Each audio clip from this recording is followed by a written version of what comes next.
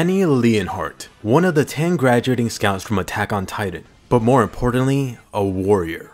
Annie sneaked in with the warrior trio after Wall Maria fell. You even got a glimpse of her in episode 2. Annie took the opportunity to join the military police when she was 16 years old. At that time, Annie was exactly 5 feet tall, or 153 centimeters. She also weighed 119 pounds or 54 kilograms. At this time, Annie should be 20 years old, although she may or may not be in a Sleeping Beauty state. The author, Mr. Isayama, has revealed that Annie's character's design comes from Avril Lavigne. Annie's hairstyle is even based off a paparazzi shot of her. Mr. Isayama also revealed that Annie's name is supposed to be a joke. What he means is that Annie's a girl, yet her name is Ani, this being the Japanese word meaning brother. The name Annie is also from a drama he likes, Kisada's Cat's Eye. As for Leonhardt, he gave her Leonhardt to show her inner strength. He thought the name seemed edgy and cool, so it'd be perfect to combine them together.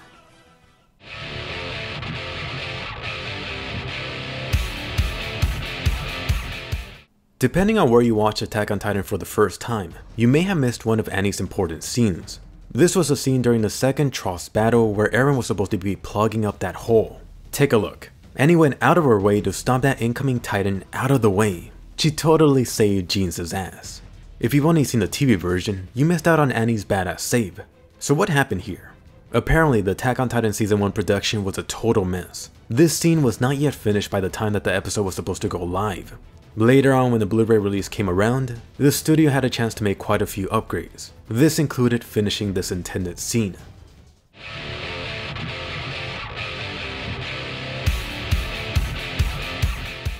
The voice behind the blonde warrior Annie is Yu Shimamura. Let me know if you recognize any of her past work. She's voiced Mizuki from Alderaan Zero, Akiko from Bungo Stray Dogs, Hare from Guilty Crown, Shinobu from JoJo's Bizarre Adventure, Suine, also known as that Undine healer from the Sleepy Nights in SAO, and also Mito from Sephiroth of the End. As for non-anime roles, there's Aelita from Code Lyoko, and also Blake from the Japanese dub of Ruby. Yu has also done video games. She's voiced Ebi from the Assassin's Creed Syndicate, Cindy from Final Fantasy XV. She's even voiced Princess Zelda from The Legend of Zelda, Breath of the Wild, and Skyward Sword. That's just pretty awesome.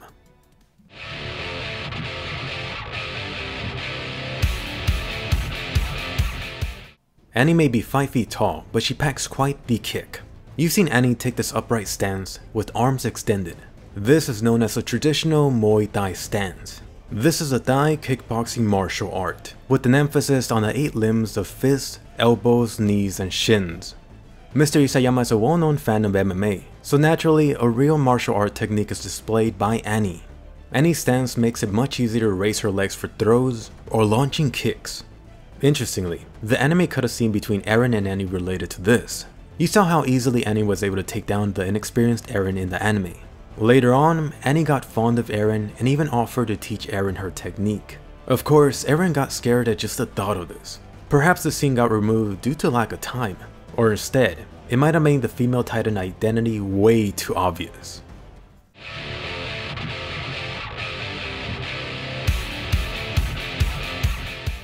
During the final part of Attack on Titan Season 1, you saw Annie thinking back to her father. There's a lot of mystery around this scene, so let me fill in some of the gaps. Long before Annie set out on her mission, she was constantly training every day. Annie's father told her that her purpose in life was to complete her mission. Annie will wake up before dawn to practice her hand-to-hand combat until sunset. Rest was not allowed. Deep down, Annie thought it was stupid, but she couldn't oppose her father. She gave him absolute obedience. One day, Annie finally snapped. She kicked her father in the face. She had enough. Annie continued to kick her father's body while he was on the ground. She kicked as hard as she possibly could. Annie's father walked with a limp ever since that day. To Annie's surprise, her father was not pissed. He actually praised her. He was glad to see that her kick had improved that much. She told Annie that she could get stronger, so he then imposed even stricter training on her since that day. Annie never disobeyed her father again.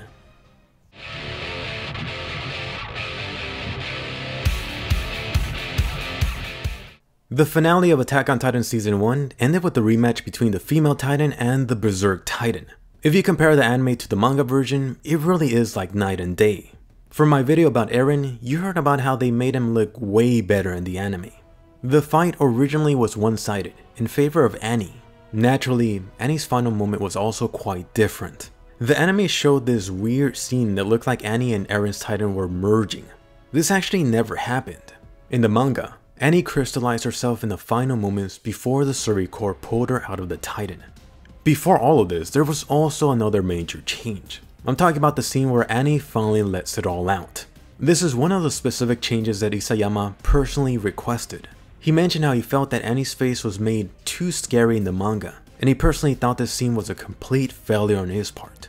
Instead of Annie giving off that creepy smile, he wanted Annie to express her sense of release from all her feelings of guilt, fear, and loneliness with that laugh. At that moment, Annie laughing was the true Annie being let out.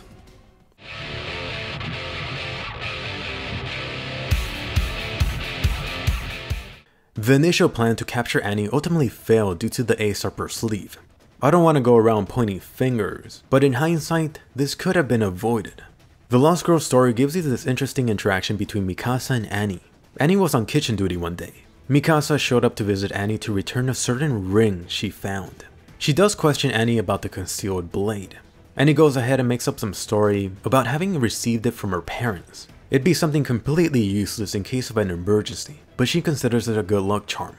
Mikasa didn't really buy her story. She even questions Annie why she wanted to join the military police. Annie went ahead and made up some other excuse, but Mikasa thought that Annie was hiding something.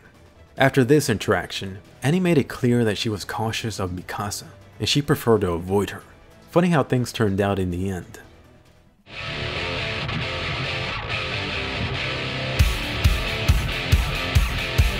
On the day before she killed off Levi Squad and several other scouts, what was Annie up to?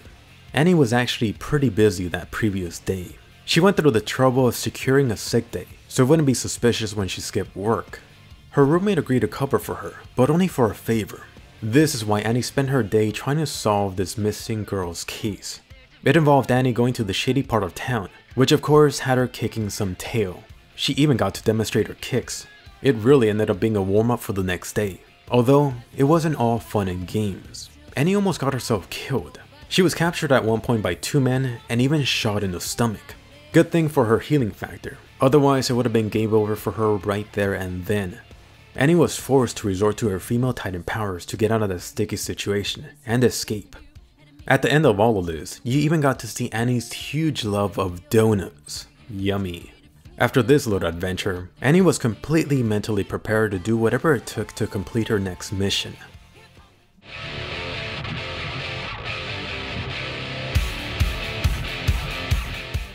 Annie's titan form is known as a female titan. The Japanese name is the Megata no Kyojin. This more accurately means the female type titan. Annie's female titan, by the way, is 14 meters tall, slightly smaller than the armored and Eren's titan. As for Annie's female titan abilities, you've seen that she's able to crystallize or harden certain parts of her body at will. This ability actually is not unique to the female titan. Several other titans have been shown to be able to harden in some way. It has also been revealed that this power has been given to her. You've also seen Annie's ability to regenerate quickly during the battle in the Titan Forest. So far only Eren and her have demonstrated this ability to heal this rapidly. But wait, does Annie not have anything special to her titan? Well, her titan is the only specific female type, which is interesting. Her titan is also supposed to have high mobility and endurance. It makes her pretty capable, being an all-purpose fighter. It also has been confirmed that the female titan scream used to draw in mindless titan is unique to her. Oh yeah, and let's not forget about that precious healing factor while in human form. Pretty handy.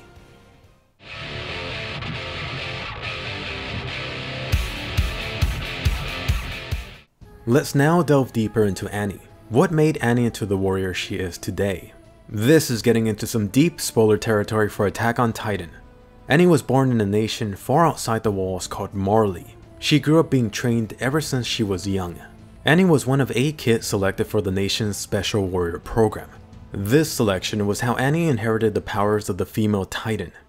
Before they ever got sent to the walls, Annie and the other Titans had already used their powers to take down a whole nation on their own. Annie and the others were pretty much brainwashed by propaganda since birth. They believed that the people living within the walls were evil devil creatures. Even her father continuously reminded her that her only purpose in life was to fulfill her mission. As for that special mission, you know what the Colossal and Armor Titan were doing on that day. But what about Annie? Annie's role was to gather all the Titans outside of the walls and lead them towards Wall Maria. This way, as soon as a hole was made, Titans would instantly begin flooding inside. In the end, it really comes down to Annie being a little kid born into a very unfortunate situation. Although you gotta give her some credit. Annie did voice her hatred against Marley on the day of that mission. She pretty much said, "Fuck Marley, frack them all."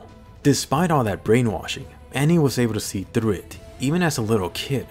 Unfortunately, it might be too late. Annie has already killed countless, directly and indirectly as a female Titan. The curse from taking the female Titan powers is also ticking. Annie will die 13 years after inheriting those powers. Perhaps this helps explain the mindset of Annie. She doesn't seem to have any goals or desires of her own, outside of returning to her father. In Lost Girls, Annie mentions how she doesn't know anything, doesn't know why she got sent on this mission, doesn't know why she must kill, and doesn't know if she'll be allowed to live when she returns. Annie sees her life as a combination of things she does not know. Annie truly is a lost girl. Hey guys, thanks for watching. Please give this a colossal thumbs up for Annie and subscribe if you enjoyed, especially if Annie is your favorite. Fun question of the day today. There's always been this rivalry between Mikasa and Annie, so which lost girl do you like more, Annie or Mikasa, and why? Also, do you have a special shipping in mind for Annie? She can't stay inside that crystal forever. By the way, do leave your pick for anime or character you want to see next time. Subscribe so you don't miss it, check out the past Attack on Titan facts videos, and I'll see you guys later.